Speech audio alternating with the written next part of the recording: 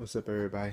It's H3 the Great, and today I'm gonna talk about Kendra Jenkins, or Kendra Jenkins, who got suffocated in the who got set up on camera, and it was a couple other dudes. What's somebody named Irene, something like that. I don't know. Her name is Irene, but I guess her friends set her up or something like that in the hotel in Illinois, in the Roseman Hotel. Yeah, this is pretty messed up. I feel real bad for her. Shout out to her family. But you can't really be trusting people for real, like that. They say they're really close and they're really not. And I just feel really bad for her. And I shout out to her, condolences to her family. And this is really sad. So you really gotta watch what you do because you never know what's gonna happen to you. And I suggest you guys, you know what I'm saying, pay attention. Just watch out what y'all do and everything like that. So you really gotta pay attention what you do.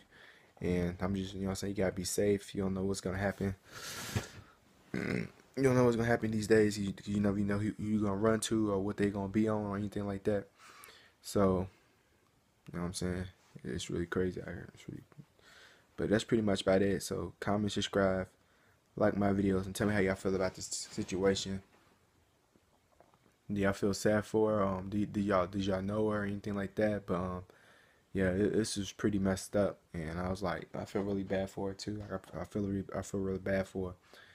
And I don't know. I just shout out to her family and everything like that, and just it's a really messed up situation. They threw her body in a freezer in the hotel, and the two of the guys, you could see the reflection. The person was on live for Facebook.